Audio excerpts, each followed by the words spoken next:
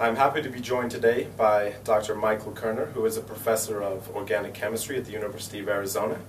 Thanks for joining me, Michael. It's a pleasure, yeah.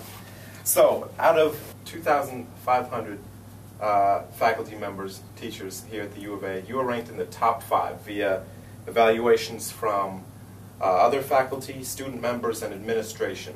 Now, why are you so successful, and what do you do that's different than other professors? I think that what they're seeing is that they're going to expect me not to ever take from my students.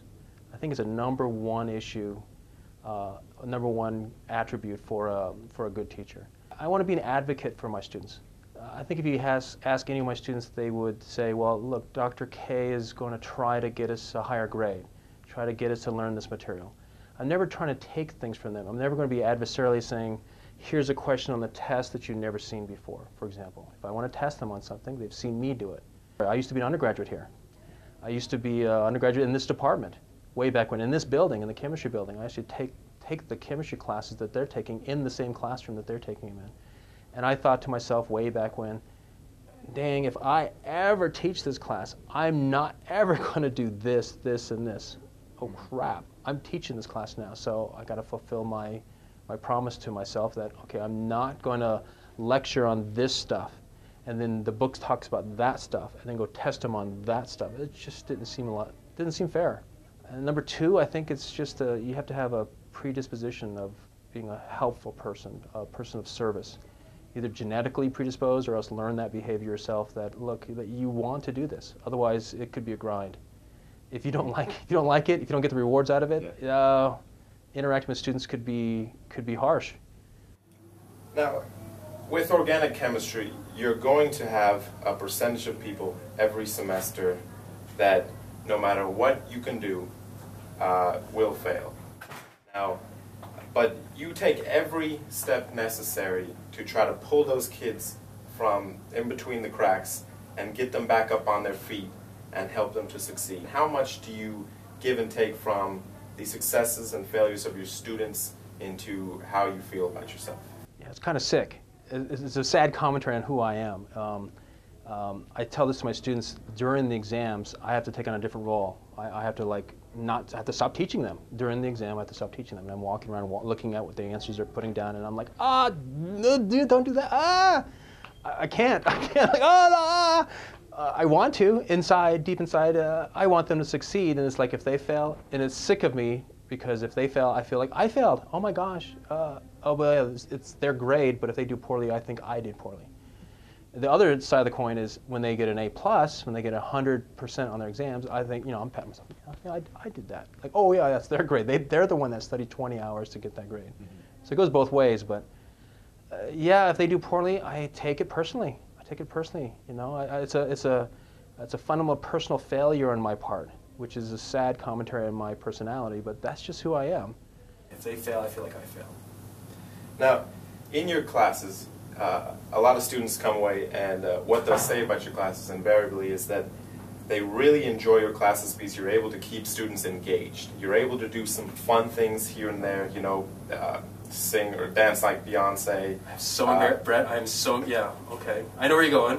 Do Arnold Schwarzenegger quotes. Now, how do you keep the class so efficiently run and cover all the material you need to while keeping the students engaged and making it fun for students? That's the key thing. I mean, I've been in classes that are dead. In the psychological sense, they're kind of a dead class. The information flow is too slow or too fast. The information isn't presented that's relevant to their life or their study, the course of their study. It's in all intents, it's a kind of a dead class. It's kind of sad. I mean, you've been in some, right? I've been through plenty. Yeah. I have too. Your professors are exactly this. They just are an extension of any student. They've gone and chosen academic profession, and they know better. They've been in dead classes, but it comes from the root of everybody learns differently. If I draw a structure on the board, yeah, half, 2/3 of the students got it, okay, no problem. I want to talk it to death. I call it talk it to death. I want to talk about this atom is so sad. That's why it's sad. Why is it sad? Oh, it has this bend in it, and it has this kind of electron deficiency, and make fun of it. And if they don't learn there, okay, then start using YouTube, start using clips from movies, bring my preceptors up in front, and we start doing kabuki orbital theater or something to get them to digest this in a different format, because everyone learns differently, and they'll never forget, you know, dancing to Beyonce videos. And it's all relevant to the course material, but yeah, it's kind of embarrassing. And I've warned all my students that I would disavow any acknowledgement of them knowing that I danced to a Beyonce video. So I'm kind of shocked. Someone let the cat out of the bag. Someone told you. So. What about a favorite band? Oh, I listen to everything. My iPod has like 14,000 songs in it. Wow. I mean, it's like I'm old. I got a lot. I got stuff from the 70s, 80s. I got T-Pain. I got Usher. I got it all. Of course, you know, my students would think that I was lying unless I said I didn't like to say Beyonce. All right. But I got Lady Gaga. I got all that. I got crap. I got stuff. Nothing favorite. It's just like I like it all. I guess the Beatles. I guess it's a perennial. Everyone likes the Beatles, but I like John Lennon, old John Lennon stuff. Now, being in your classes and seeing you teach, it's pretty obvious what a fantastic passion you have for the students and an advocate for the students. Is this really where your heart is, teaching organic chemistry? Yeah, I'm sure of it. I'm sure of it. It's kind of like I have 1,100 students a year, and 90% are pre-health, pre-med, pre-vet, pre-pharmacy. There's a common goal about every student I see, and they're in some allied health field that they want to go into. So yeah, I want to help them do that. I want to give them every opportunity to do that. You want to be pre-med? Okay, let's work on this. Let's get you to that level.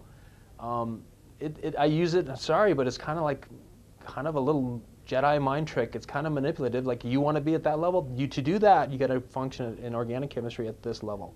You got to function in biology at this level, physics at this level, gen chem at this level, verbal, oral skills at this level. And it's a good motivator. It's a way to force students to, number one, just doing them a service. Like, you need to be operating at a higher level than you think you need to be. It's a good motivator. It's a coach. It's a trainer, basically.